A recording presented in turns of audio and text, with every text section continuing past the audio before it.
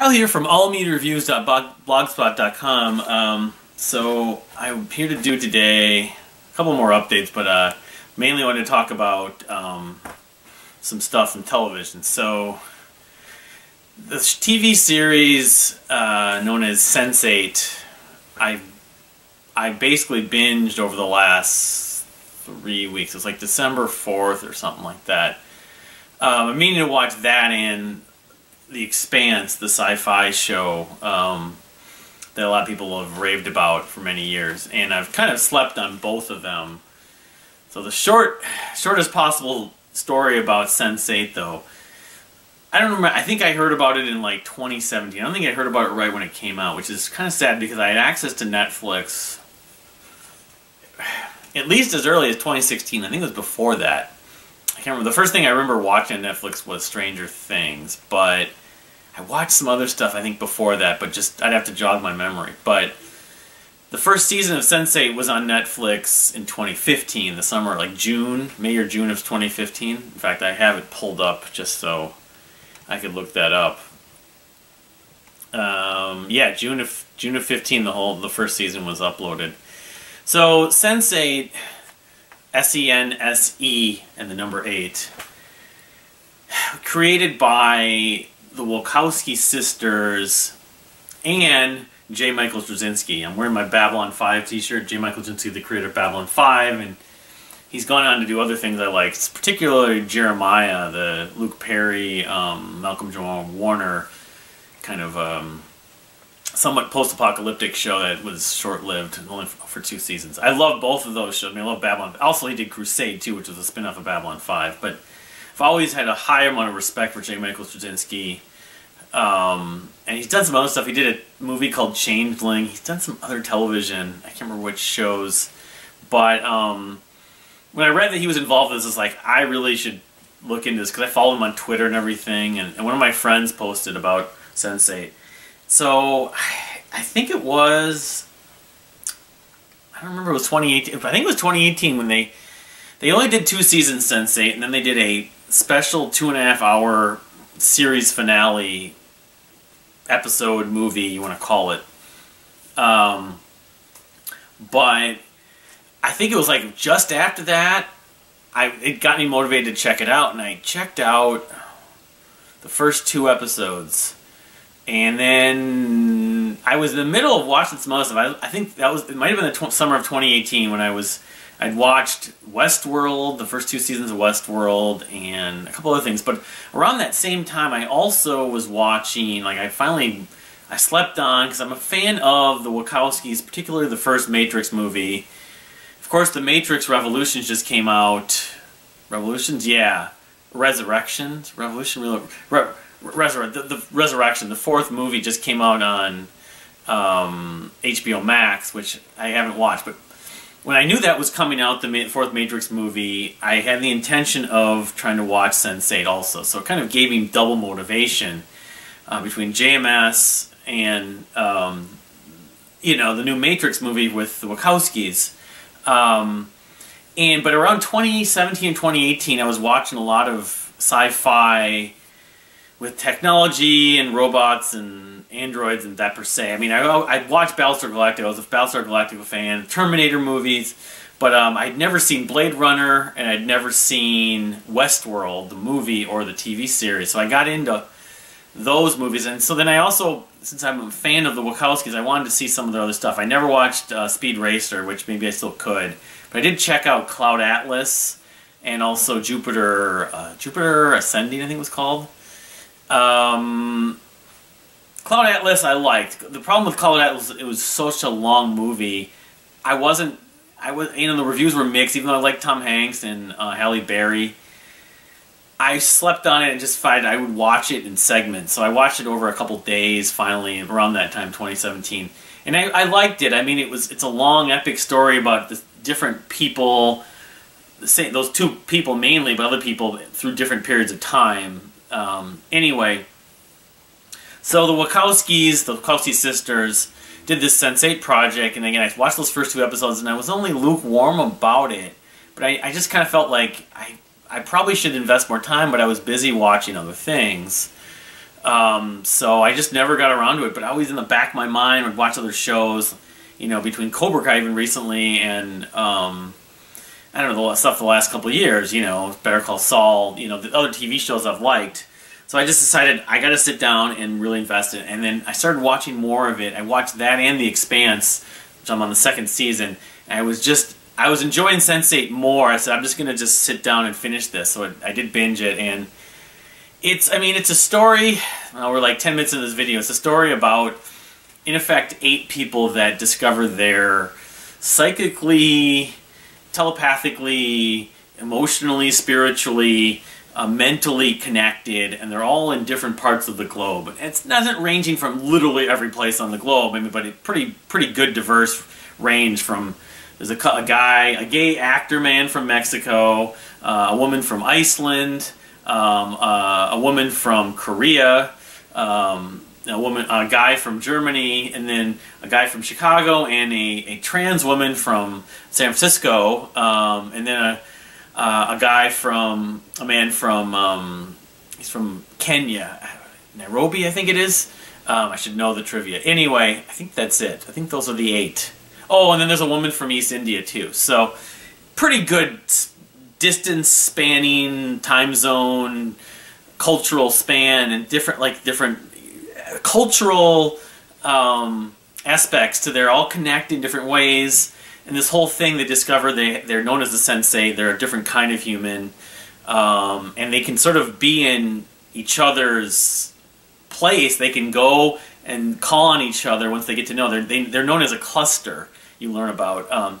Anyway, I mean, you'd have to watch the show. I don't want to explain every single detail about the show. It really just makes sense to try watching it. But I would say that if you watch the first couple episodes on Netflix, you might not necessarily know the entire scope of what happens. So in other words, give it a little more time. Some people just blow off shows after 1 or 2 episodes, which I'm guilty of that myself, I think, sometimes. So that's my thing, and so I stuck with it, and it was well worth the payoff, in fact. You know, it was an expensive show to make, I would guess, given that they were shooting on location with all these cast members and all their support cast members. In terms of the name recognition, faces, Naveen Andrews from Lost is in it. Daryl Hannah, who's, you know, known from many movies between Roxanne and Splash and you name it.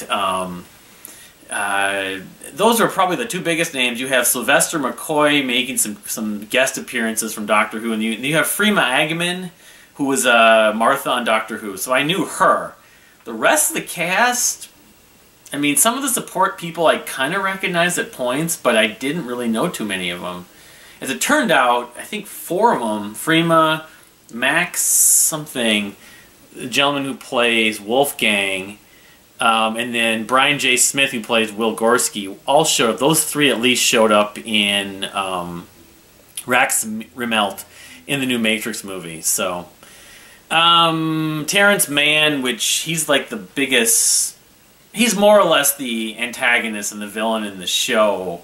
He plays sort of a controlling Sense8 of sorts. That's just vague about his description. I've seen him in some other stuff, but I can't remember. And of course, my internet upstairs here doesn't work right now, so I can't really... I could try loading it in, but I don't think it will work. Nope. I know him. I can't remember if he was known for some stuff on like Showtime, and I can't remember. I'll probably remember it later. Anyway, so... you know, it's a really fulfilling show. It's very epic, a lot of action, romance, a lot of sexual and nudity, sexual situations and nudity in it, almost over the top. But I think it's bold, and it was very bold and ambitious to do that. And I think it's a very unique show, and probably will stand the test of time, and probably over time will probably be one that people will want to go back to. As much as it's only a short-lived series, it only was 24 episodes. I will say, though, the first 2 seasons, the second season, they recast the gentleman who played from Nairobi. What's his name?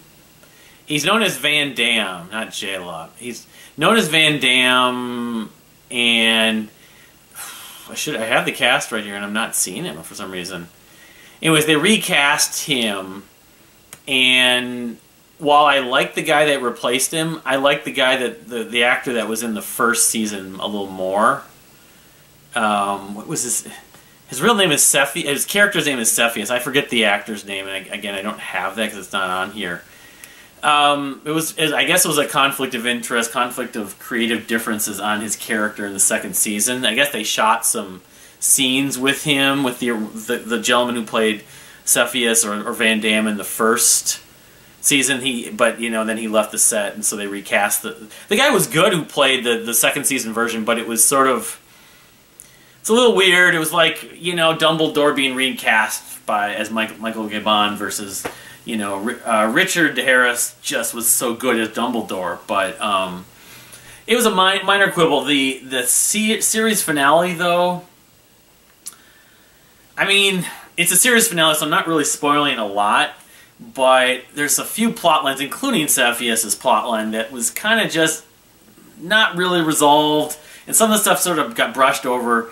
Sun's character, the woman from Korea, her circumstance with her brother really wasn't resolved. They did that whole build-up episode about her going up against her brother. Her brother's, and the things I read something about his brother was working for this BPO organization, and I don't remember actually any detail explaining that. Like, I read something online about that, and I didn't see it. I mean, I've watched some reviews. I probably haven't watched all the reviews and some interviews, but kind of a minor quibble. But I mean, you're all invested in your life, and then some of them just jump ship, and then they end up meeting for this whole situation to try to go after the the main villain, Whispers, in Paris.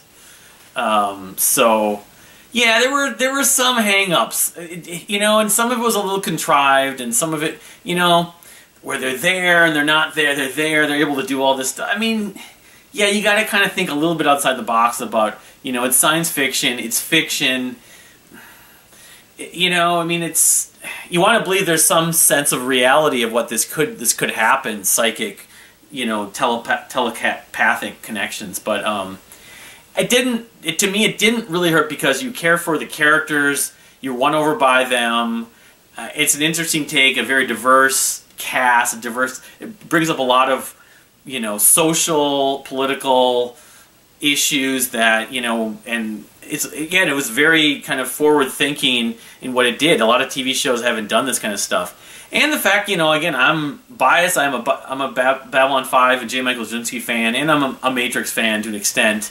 And so I guess if you're not a fan of either of those, maybe you would be less inclined to really get much into this. It's very LGBTQ focused. It's just very liberal-minded, I guess. And so, if your politics and your kind of mentality about some of this stuff, you can't really drop that while you're watching something. You may not go for it as much. And, I know I had some mixed reviews, but overall it's positive. And I think it's probably done, it's probably reached a lot of people since it ended. I know it had a lot of passionate cult following fans that I think that the last episode, that 2.5-hour episode they did in 2018, was really driven by the fans saving it, basically, because it was, the season 2 finale doesn't really wrap anything up. I mean, it just says they're about to go to war with the BPO organization and Whispers.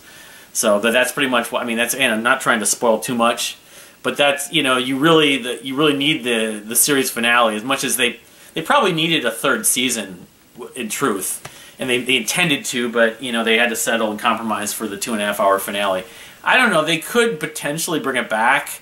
The ending of the 2.5-hour finale, though, I mean, they could do some things, but they didn't really tease or bring anything up to like kind of open up potential. I don't know. I think they could have done more with some of the other clusters, some of the other Sense8s.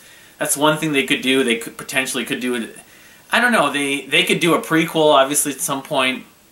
I don't know, from a cost standpoint and from a sort of time standpoint, that would have to be part of it. It did well enough, obviously, for Netflix to be able to provide for it. It didn't get dropped right away, but and then the other thing is obviously the cast. Are they going to end up casting? Would they be able to get the whole cast back if they did do something following up eventually, or I don't know, but if not, again, it's one of those shows that I feel bad I slept on. I wish I would have watched in real time and been able to have the shared experience to experience it while others were doing that, but, you know, better late than never. So now I'm going to try to focus on The Expanse, which I'm only on the 2nd season. I've only watched the first 3 episodes, and there's like 40 some odd episodes, so it's going to be a little bit more of an epic journey. The final season is going on. It's got like 2 more episodes left, so I don't think I'm going to be watching that in real time either, but my goal is at least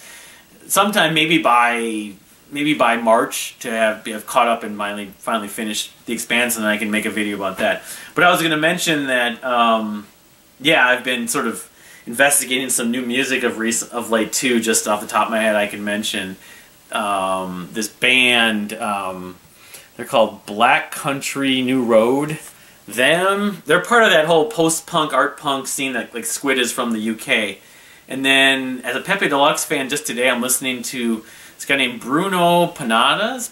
Bruno Pernadas, and the Private Reasons record from 2021 is what I'm listening to. But as a Pepe Deluxe fan, there's a Pepe Deluxe fans on, or Bruno Pernadas fans on RateYourMusic.com on the Pepe Deluxe page, and talk about Bruno Pernadas fans should love Pepe Deluxe or vice versa. So there's a couple others that I'm also checking out. So yeah, but I'm also, you know, we're in 2018. The playlists are on the way because the 2018 albums of the year lists I've been making on Dream Theater forums are almost done, because I just did 2018. So we have a couple more left.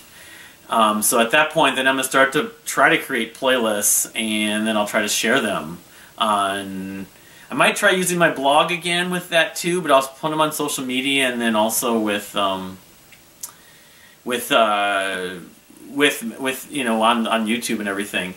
I also noticed I'm a fan of the band. Well, of course, being the fan of the Deer Hunter, there's this gentleman named Josh Ralt who was a touring member of the Deer Hunter at one point. He's got this project. I had 2 albums called Mercies. The band was called Mercies from the early to mid 2010s. Kind of jangly power pop. He has a really nice, smooth voice. Well, he has a new project out. Now I can't even remember the name of it. But I noticed that the other day, and so there's a lot of stuff coming out for 2022, and including that band that he has, the Josh Ralt's band. I wish I could remember the top of my head. I can't remember the top right now, but actually, wait a minute. Do I have this pulled up? No, I don't. But yeah, I'll have to be making some of those videos soon. Hopefully, you know, 2022. A lot of stuff we're hoping will be happening. What was the name of it? I stumbled across it the other day. Actually, I know how to find out. If I look up history, Shell Pink is the name of the project that Josh Ralt's project from Mercies. I don't know if Mercies put out a video on YouTube. I noticed that it was a video from the song Aaliyah or something like that from their last record in 2015. But he's put out like 4 or 5 songs, a couple on the they're on SoundCloud page for that. But you know, the Deer Hunter fans should know, at least have some memories of Mercies. So, you know, the Shell Pink project, it's you know, good stuff. I don't know how much I'd say it differs from Mercies, a little bit, but you know, maybe it's more kind of a dream kind of ambient post rock. Is there a thing called post pop? Post rock pop, you know, poppy post rock. I don't know. It's kind of in that vein. I don't know. I guess I've listened to the songs a couple of times. But yeah, I'm curious about that because I'm a fan of Mercies and Josh Ralt. So anyway, but it's a lot to talk about. But what's your if I do watch The Matrix Resurrection, I'll have to do a review. The reviews have not been incredibly favorable, and I'm glad I invested time into Sense8 instead of that. But what's your take on Sense8? And for that matter, you know, any of the stuff that the Wachowskis or JMS have done. Are you looking forward to the Babylon 5 reboot also, of course? So I'm wondering if some of the people that were involved with Sense8 could be showing up in that, just like some of them just did show up in the Matrix Resurrection movie. But thank you for watching. We'll see you next time.